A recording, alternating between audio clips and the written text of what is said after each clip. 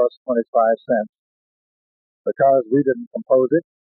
This is the old report of the American Bar Association in 1958, which showed the progress of communism and communist decisions through interpretations of the United States Supreme Court. That the communists have never lost a case in the United States Supreme Court in 10 years. Do you realize that? Then at the end, we have a broadcast by Mr. Frederick Schlafly of Alton, Illinois, who wrote the Bar Association report of 1958. And he brings it up to date, showing what has been done since 1958 by the Supreme Court to completely emancipate communists from every kind of congressional scrutiny or punishment.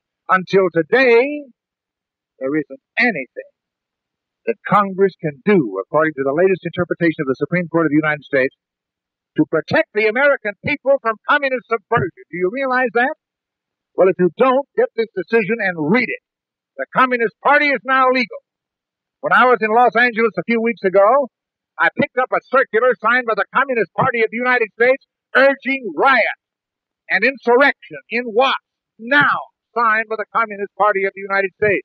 Will anybody have any doubt hereafter that disturbances in Watts are directly traceable to the Communist Party of this country, now protected by Supreme Court decisions set forth in this little volume?